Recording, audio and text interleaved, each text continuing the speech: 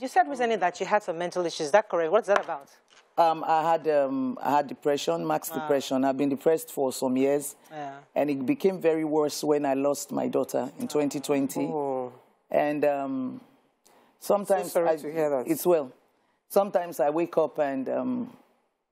you know, we practically grew up together. I was 14 when I had her. So she was more like my younger sister. And my friend, she was my best friend. And I just saw my world crumbled before me. Yes, we understand. I'd lost 3 of my sisters before that time. And each of them had like three children. I'd lost like 3 of my brothers and my father. Oh. So after burying all these people, then my daughter, my younger sister that died she died in 2018. She was a footballer. She was one of our female coaches. She was one of the assistant coaching on the 19 female national team.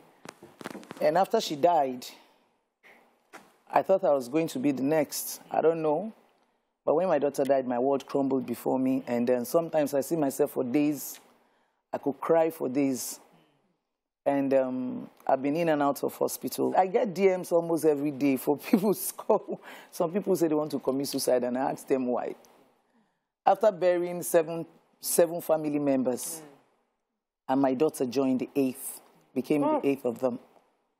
You know what that means?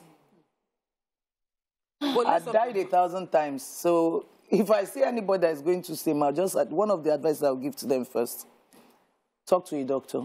Okay. I used to get professional help. I used to go to Calabar before now because, you know, Nigeria was very funny. When you say you have mental issue, they just assume that you are running mad. Yeah. It could be schizophrenia, it could be depression, and it could be anything, you understand? Bipolar, it could be bipolar and all that. So I used to leave Lagos to Calabar to get medical attention until recently got a doctor in Lagos.